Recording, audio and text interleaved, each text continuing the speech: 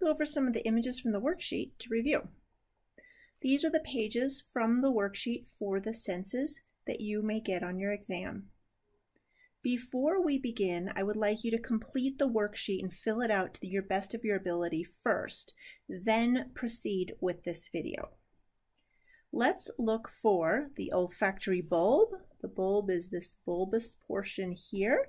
It is from there that nerve endings dangle into the nasal cavity. Optic nerves will actually be coming in to here. They're both going out to eyeballs. So the optic nerves are the portions here that have been cut. The optic tract is actually leaving the X and going into the brain itself. Those have a combination of some nerves from the one eye, as well as some nerves from the other eye. So each tract has nerve endings from both eyeballs. The optic chiasma is just the X.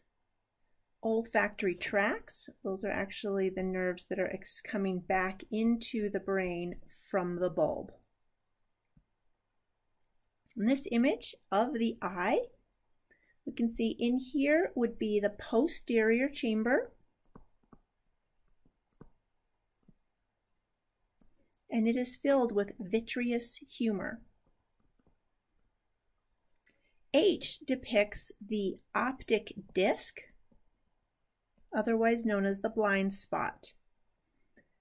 I, this little dent, is a part of the retina, and it's actually the macula lutea. J is the outer white part, that is the sclera. K is the in-between line between the sclera and the retina, which makes it the choroid. And L is depicting the retina itself. The portion up here that A is pointing to is our ciliary body. Then B are the little lines that represent suspensory ligaments. And then C is actually the colored part, the front part of our eye, which is the iris. D is the anterior chamber, and it is filled with aqueous humor. E is going to be the lens itself, and F is the cornea. On the ear diagram, we have the auricle or pinna is our outer ear. We have our external auditory canal or tube. Then we have right here is our tympanic membrane. Then within here are our ossicles, specifically the malleus, because that's what this image is actually pointing to, is on the malleus itself. We have down here, this area is known as the vestibule. It's part of the inner ear. These are semicircular canals. This is where our dynamic equilibrium is, where the vestibule is more of our linear acceleration type equilibrium. And then we have our cochlea, where we hear.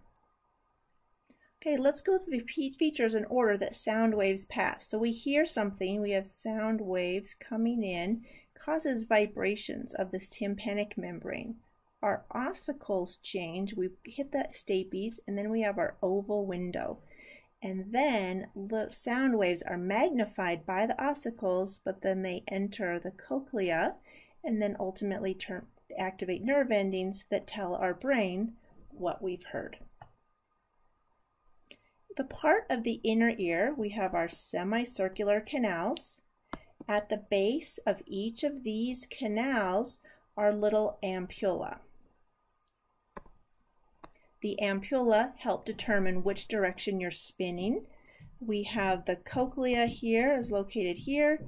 The vestibule is in here, and that's where we have our utricle and our saccule.